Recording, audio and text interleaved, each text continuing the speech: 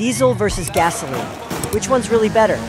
Gasoline engines are built for speed, high revs, and smooth driving. That's why supercars and daily commuters love them. Diesel engines, they're torque monsters. Trucks, tractors, even war tanks rely on them because they can pull insane weight without breaking a sweat. Here's the science. Gasoline burns fast, ignited by a spark plug.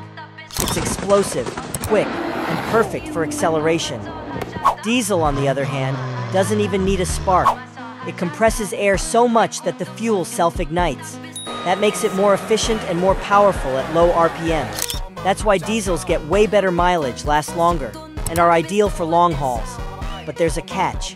Diesels are heavier, noisier, and not as quick off the line as gas engines. Gasoline is about speed and fun. Diesel is about strength and endurance. So if you're chasing horsepower and high RPM thrills, go gasoline.